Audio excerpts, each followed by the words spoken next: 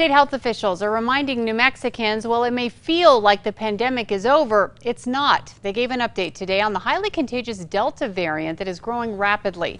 News 13's Jessica Garathe is here with a look at where the state now stands. Well, Kim, the state's top doctor warns the Delta variant is on the move. It's now almost 60% of all infections in New Mexico.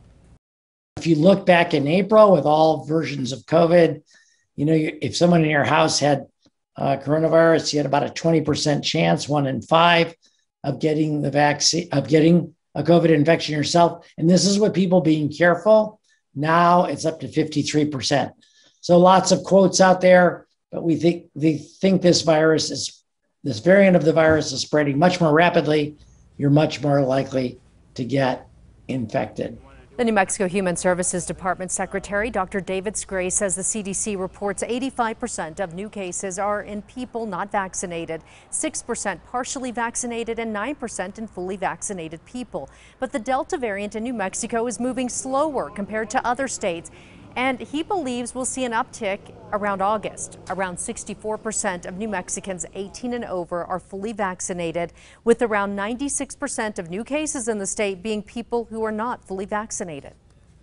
Cases were way up. They came back down. We've had a nice flattening period, and now we're starting to see an upward trend, and a concerning and somewhat steep upward trend in some states.